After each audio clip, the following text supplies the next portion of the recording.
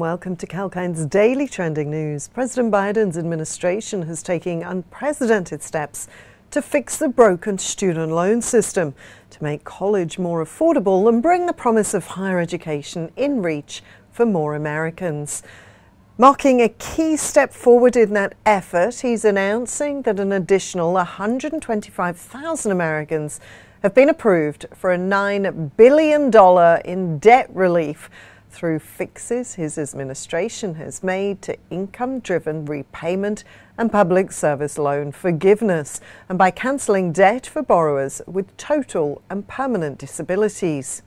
Today's announcement brings the total approved debt cancellation by the Biden-Harris administration to $127 billion for nearly 3.6 million Americans.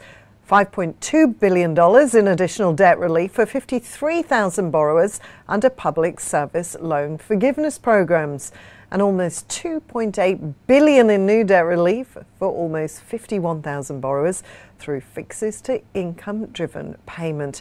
These borrowers who made 20 years or more of payments but never got the relief they were entitled to.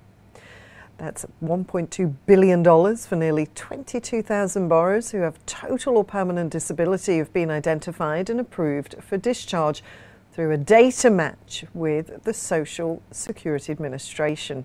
Now, to date, the Biden-Harris administration has approved $127 billion in debt cancellation for almost 3.6 million borrowers.